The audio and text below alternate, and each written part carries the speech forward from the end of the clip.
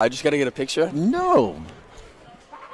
There you go. So, Gage, congratulations on the Bangor Savings Wrestler of the Night. You went 4-0 on the night. So, talk about that, the competition and what it took for you to be at 160.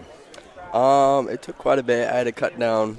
I was a little heavy at the beginning of the week, so I didn't have a lot of energy out there. So, this is your first time making 160. Is that where you want to go? This is the weight class? Yeah, that's where I'll be at for the rest of the year. And the competition you saw tonight, what do you think of them?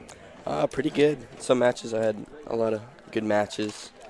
Had to really work hard to beat them. You know the records. You know what they did last year at the weight class. So this is some really good competition, and it prepares you for the coming down the road. Talk about what's your goals for this year. What are you looking at as you're being a junior? State championship. That's what we're looking at. Yeah, awesome. So that's a goal, and I know Gage for a long time, and I know when he was a Pee Wee coming up to the rankings to middle school, that's those things that Gage was looking for. That's one of those things on his bucket list. Gage has been a New England champion many times, Youth New England. He won Pinkwoods League championships many times. So now you know that you keep checking off that list, and the state championship is one there that you're looking forward to. So look at your schedule coming up. You guys are going to Noble coming up next week. Well, how do you think of that event? It's going to be good. There's going to be a lot of competition there. I'm hoping I can get my butt kicked a few times.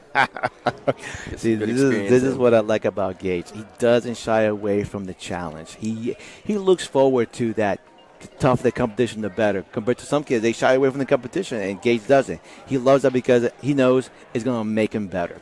And then what's up ahead after that? What do you got? What do you guys on your schedule coming up? I don't know. I think we might have the Warrior Clash, maybe. The Warrior Clash. So now you're going to see some good competition there from the Class B. And that's the Warrior Clash and the Comas. I think we're going to be there. FA is going to be at the Warrior Clash. It's always a good competition. That's good. Well, Gage, congratulations. Awesome night. Keep working hard, and I know